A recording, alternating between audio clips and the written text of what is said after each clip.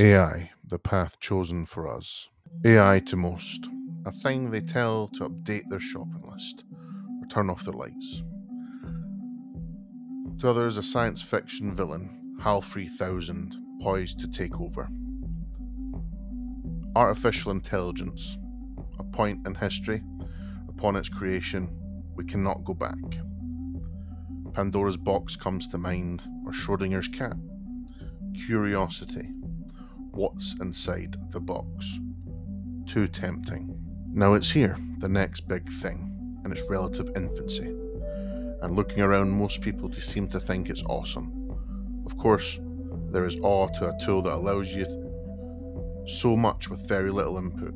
They receive a funny meme. On the more advanced end, video, audio, it has reached a point of emulating games through a generation that can be played.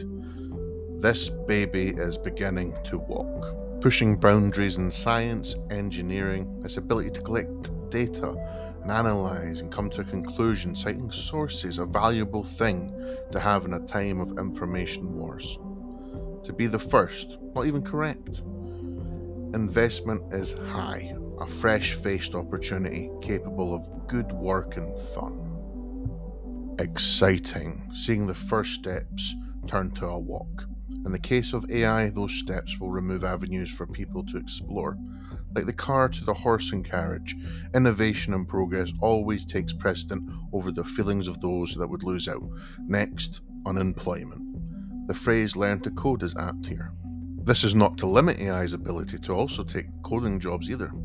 With the aid of robotics, they will make efficient the complaints of workers. No need for rest or a day off. It can multitask.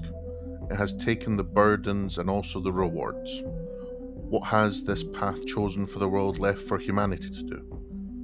Vice and maintenance. Robots and AI aren't perfect. A human element is always going to be needed to keep it running. Those left out of the loop will be consumers. A future not unlike WALL-E. I am become obsolete. AI destroyer of the people's world. If we are beneath the machine, will you take the pill?